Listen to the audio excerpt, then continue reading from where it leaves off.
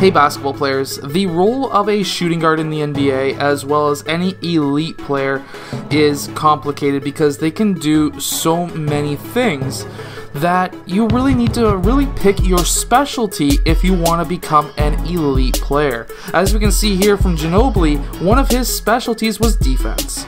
And to be a great defender, what you really want to do is to be able to dissect the offensive player before your game and to pick ways on how to beat them at the perimeter game as well as when they drive towards the rim. So what we can see here is James Harden is driving towards the rim and he goes up for a shot. Well, Manu Ginobili is a very good defender. He knows what James Harden is about to do. And that is something that you really need to do as a player. And you as a player, as a defender, you need to understand, hey, when this player does certain things, like when he brings his left hand in, that means that there's an 80 or 90% chance that he's going to be going up for a shot. And because of that, James Harden does go up for a shot. Manu Ginobili already knows he's going up to block that shot. Now, a lot of coaches, referees, and whoever say that he may be out of position because he is coming from behind to block this shot. But something that you may not know is as long as you don't touch his body, there's no foul. Which means that when he goes up to block this shot, it's an absolutely clean block. And of course, his teammates are extremely happy with that. Now, even though you're a shooting guard, you're not always shooting the ball. You need to be able to drive towards the rim and finish strong.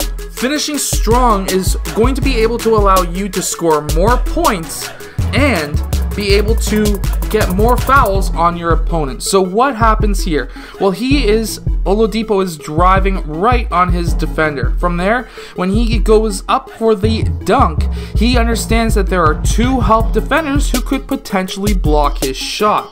And anytime you're driving towards the rim, what you really want to do is to go up with two hands, because especially if you could dunk, but if you can't dunk, going up with two hands is going to be strong. You've got two sets of contact points on that ball, and because of that, it's going to be extremely hard to block.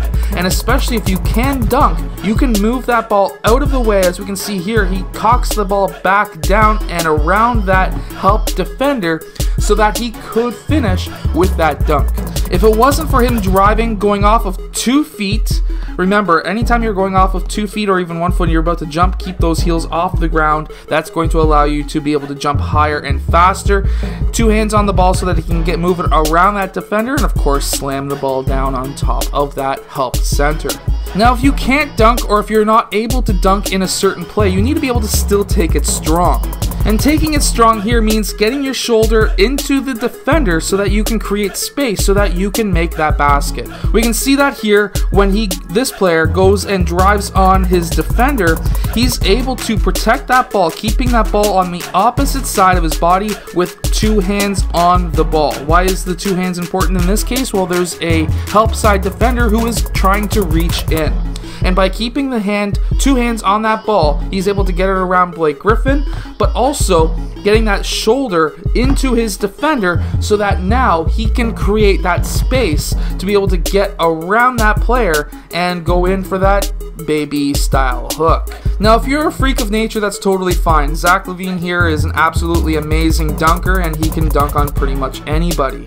Now, as we see in the name itself, shooting guard, you need to be able to shoot the ball, and you need to be able to shoot it at a high level. And that is going to allow you to become a great shooting guard. Because, well, what is the use of a shooting guard? Well, of course, they need to be able to take that ball strong towards the rim, but by being able to shoot that ball, you are keeping the defenders honest. And what I mean by that is, if you're a great shooter, you're going to be stretching out the defense.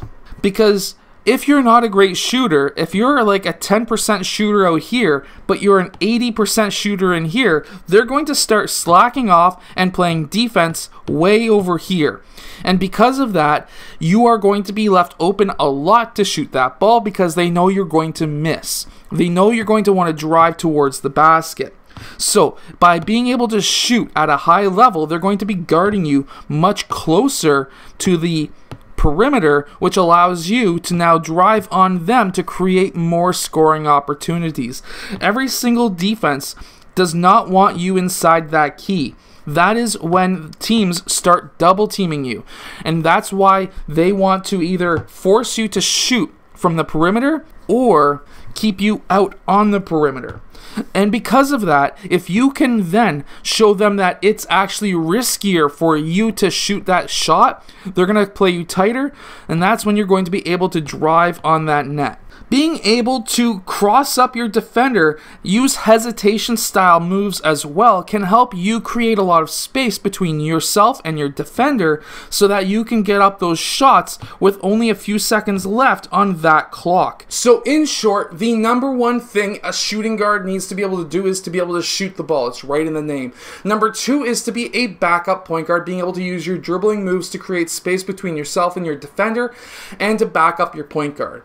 Next is going to be able to slash and drive towards the rim so that now you can create opportunities for yourself but also for other teammates by when you're driving, you can collapse a defense and kick that ball out.